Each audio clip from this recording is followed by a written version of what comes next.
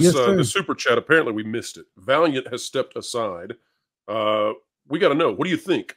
Does the movement of the Rey production to August signal that Kathleen Kennedy might stick around? Is there any way in this world that Disney can keep Kathy, even despite what we've watched across the news media over the past week, which is requiring desperate attempts to save her?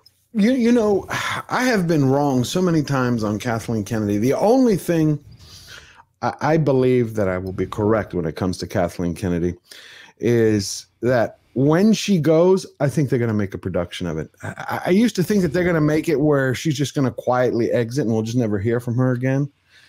But I don't think her ego and her prestige in the Hollywood red carpet cult will allow that. I think they want to do one of these lifetime awards, do a big thing, and I think they just want to like pull out all the parade and just get her the hell out of there. I mean, I'm sure she has her supporters, but I just don't. I think Kathleen Kennedy is going to go when Kathleen Kennedy wants to go, or unless Iger gets a set of balls. Yeah, that's the problem. And somebody had asked earlier, well, Culture Waste, his first chat was on this, asking about, you know, this would be the year in theory, 2024, that her contract would once again come up for renewal, right? It was in October. Yeah, October. So in 2021 was her last renewal. That was in the midst of obviously everything that was going on. It was you know, Eternals. When did Eternals, or was that right after? It was around the same time that movie came out. Yeah. I just think she has a lot of egg on her face. I mean, it is beyond me. In any other industry, you didn't like Willow. You didn't like Willow? I tore Willow to shreds. You know what the major problem was with Willow? We actually talked about that for a few minutes on the stream earlier, on my first live stream, is the fact that Willow, I think, was the first major indication that everyday normies could see that there was something wrong. I mean, they lifted entire plot points, pure scenes from Young Guns, from Aliens, from Star Wars. They just lifted them and just changed the names to match the Willow characters. I appreciate that you gave more airtime to Willow today than Disney did. That's very kind of you. Yeah, it's just, what do you think, Valiant? Do you think that, I mean, you know, we all would love, we'd love to see her be hauled out and push through the front door and go, don't let it hit you where the good Lord split you. But I just don't think that's ever going to happen. I'll tell you, the one thing that I've been very consistent on since my early days on YouTube is that, is Kathleen Kennedy ever going to get fired? No. She's never going to be humiliated, never going to be embarrassed, never going to be frog marched out. The only thing that we've ever looked at is each and every time her contract comes up for renewal, right? Okay, would she be renewed? Because no matter how she exits Disney, it was always going to be graceful. In fact, for the last couple of 2 or 3 years, and Pro has said the same thing. You know, I was early on. I mean, I remember having the conversation with Echo Base Network probably almost 3 years ago now, saying, no, I mean, she's going to be retired in grand fashion, as you just said. Yeah. You remember the Temple of Doom opening number, Anything Goes? Yeah. That's going to be at the award shows. They're going to haul her out in a wheelchair or whatever it takes when she's 90. She was in that scene. So what worries me about the Rey movie is that I can see two possibilities. Either she anoints, Obadiah, I can never pronounce her name. Then the new Star Wars director. Charmin Obaid-Chinoy. Yeah. Charmin Obaid-Chinoy. I don't know. I just, after watching that video, it's like I tried to delete her name. So either she's going to anoint her or anoint a successor, or the worst fears is she's going to continue. But I think the structural damage that she's caused to Disney, even if she were to leave tomorrow, I think that's going to be around. Her presence will be around in one form, fashion, or another. I mean, let's not forget the Spielberg snub. Yeah. I mean, that does add a little bit of counterweight. Okay. To her, I mean, that was huge. That really, in other words, even I heard about it. Okay. Yep. Yeah. That really reverberated. So I don't know. I hope. You're probably right. I pray. I think they would gain a whole section of fandom back if they actually trounced her butt. That's probably true. I just don't know. Here's the thing. I mean, she's going to be 71 years old this year. Right. At some point you got to look at it and go, okay, she's going to be 71, or I think she's turning 71, or maybe she's turning 72. I can't remember this year. So that means by the time her contract comes up, I mean, she's at least 71. How long do you stick around? How long, or, how much does she really have to do with anything How much anymore? wrath does she still have in the tank? Right. Yeah, I mean, she sold one of her homes last year that was around Disney because she's from Northern California. Lucasfilm itself is in San Francisco. It's not, there's nothing at Lucasfilm but a corporate office, basically. Of course, you got Skywalker Ranch and ILM and all that's out there. But as far as like they don't have a big sound stage or anything sitting over there, to my knowledge. Everything is done down in Burbank around Disney. So, I mean, does she stay? Does she go? Like, one of the things that we've talked about from, again, early days I've been on YouTube was her leaving in and of itself is not going to fix Star Wars. Right. No. It's a big first step in the right direction, for sure, but it all depends on what do they replace her with. So if she retires and they say, well, Carrie Beck and Dave Filoni are in charge, especially Carrie Beck, is that going to get any better? More space whales. No. George just said in the I mean, If it was Dave Filoni from the Clone Wars era, whatever happened to him and he got mind wiped or woke mind virus. Well, all the women came in and took over Lucasfilm, and then he became part of that clique. He got an estrogen shot or something. I'll give you guys the brand. These brands are irretrievably ruined. They're not the future in any.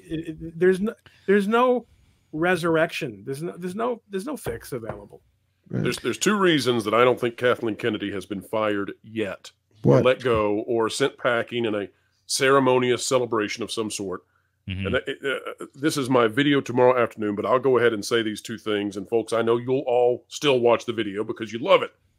Point one, they can't get rid of Kathleen Kennedy because there's nobody to replace her. That's it.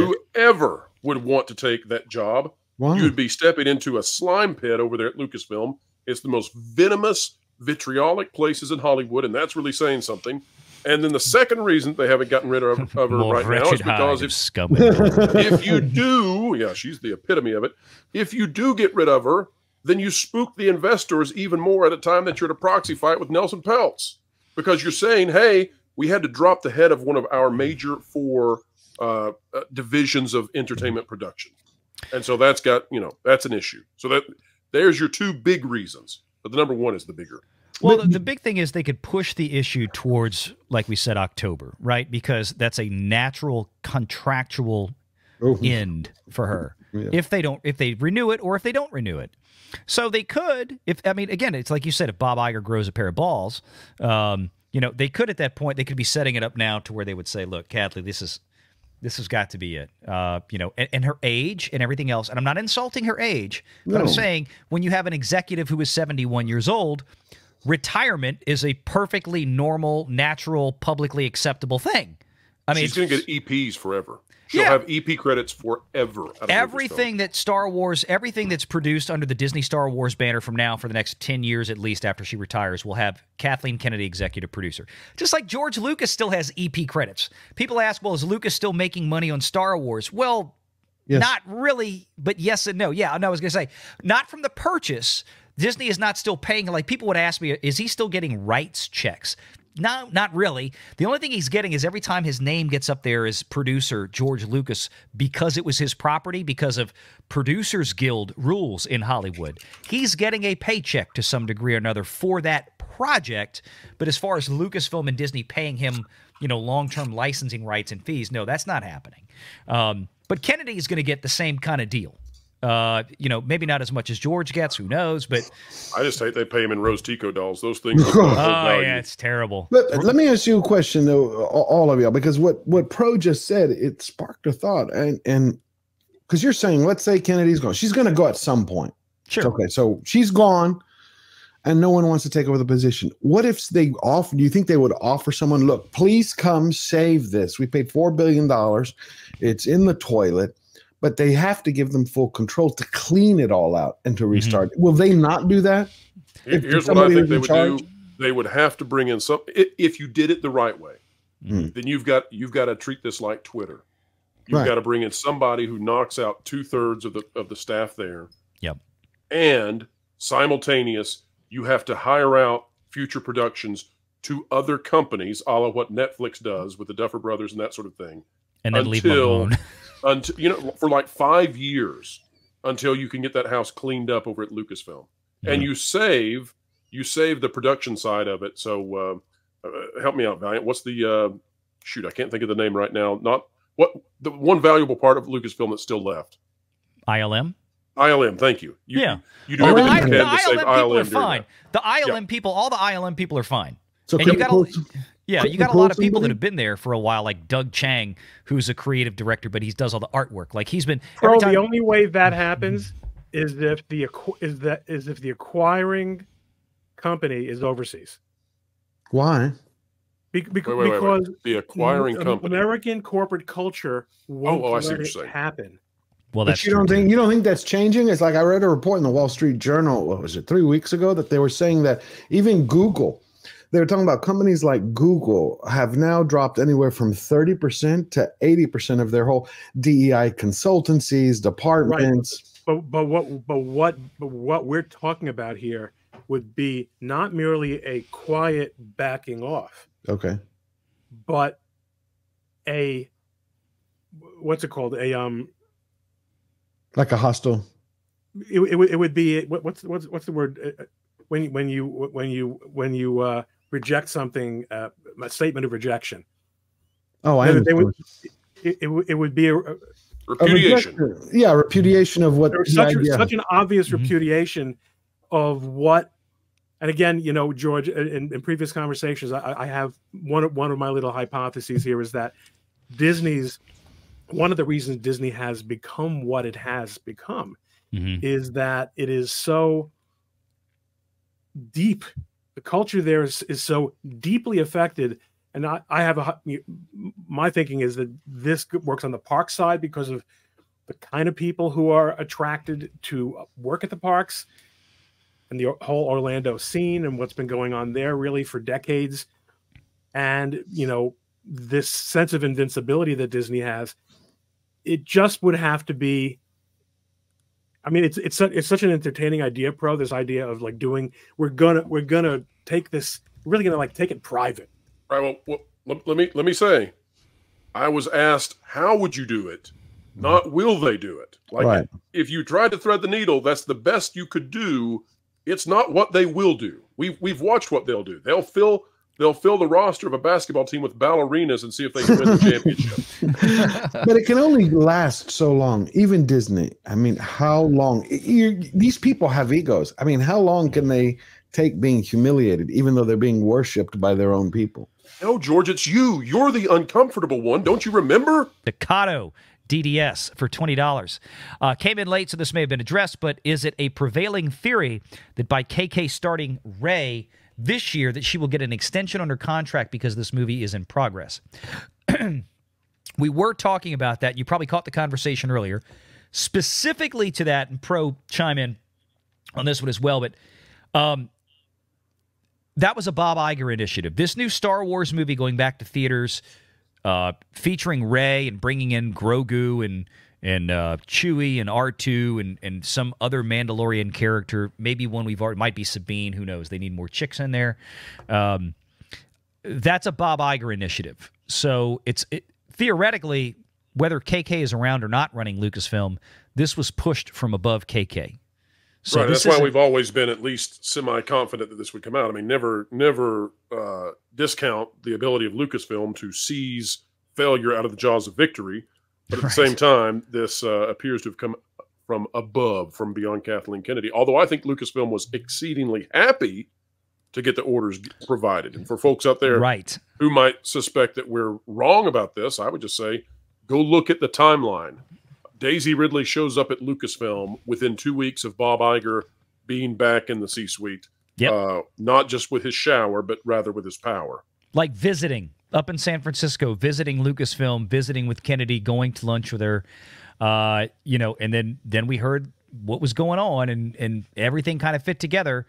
And, Pro had his sources that suggested that this was on the way. And sure enough, a couple of months later, we got Star Wars Celebration, and we could not have got a bigger confirmation than what we saw. Obaid Chinoy walks out, says, "Here's a new movie. I'm directing it. Guess who it's starring?" Daisy Ridley walks out on stage. And we, you know, It I was took right. a big risk on that one too. You know, Yeah, you did. that would have been major egg in the face if we had said all that and got it wrong. You were 10,000% on the money. Everything was correct. No, it's true. I mean, it is what it is. You know, you've nailed a lot of things down very correctly that have been measurable. That's the big thing, is having measurable success on that. And so yeah, I don't see this because of that, because of the Iger situation, because this is something he's pushing down from the top. The likelihood that this is just going to become another thing where, you know, it's another project that starts and stops because of Kennedy. It's not a Kennedy project, really. It's an Iger project, and that's the big difference. So, and again, like we talked about when this came out, Staccato, is that what makes this different is this is something that's been sticking in Bob Iger's craw. This is a very obvious black eye for him. The media, the financial media, and the Wall Street media and the Hollywood media, they haven't talked for years about what's going on with Marvel. Why is there nothing from Marvel? Now, Marvel the last couple of years has sucked, but they're putting out product. But they have for years been talking about what happened to Star Wars. Star Wars was mismanaged. Star Wars was a mess. Star Wars hasn't made anything new. Iger don't like that. Remember, he was championed for bringing this in. He does not like his ego being damaged. So this movie, he's going to get something out in the theaters come hell or high water. It's going to be interesting to see what turns out, and I think it's mostly going to be a dog turd. Make sure you're subscribed to Valiant Renegade and join us every Sunday at 6 p.m. Eastern for the live show.